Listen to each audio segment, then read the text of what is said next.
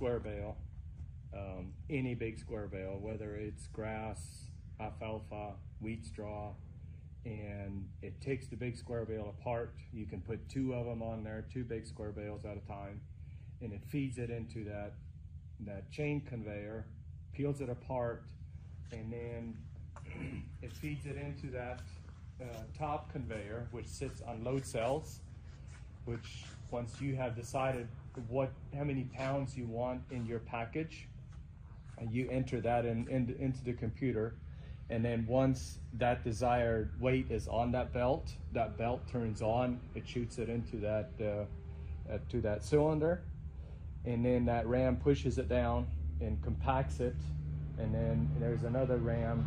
Once you have your bag on there, you hit the foot pedal and it pushes it out into these bags, which the straw, most of our straw is 22 pounds per bag. Our alfalfa is up to 35 pounds per bag on the alfalfa when we repackage it. It's all automated. The computer does everything except put the bag on, and then you got to take the package off once it's out, and use that heat sealer to seal the bag off.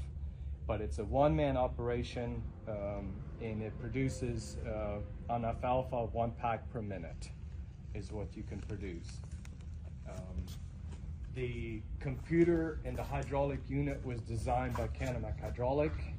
The rest of the machine was built by LOEWEN Farms, and we took a lot of the idea on Trojan. Trojan builds a machine similar that does about the same thing, and that's where we got a lot of the ideas of how to build it. The machine is about 5 years old. We've used it quite a bit, not enough. It was hard for us to get into the market, I guess. But okay. What about the hydraulic unit over there? Yeah, so the hydraulic unit is a three-phase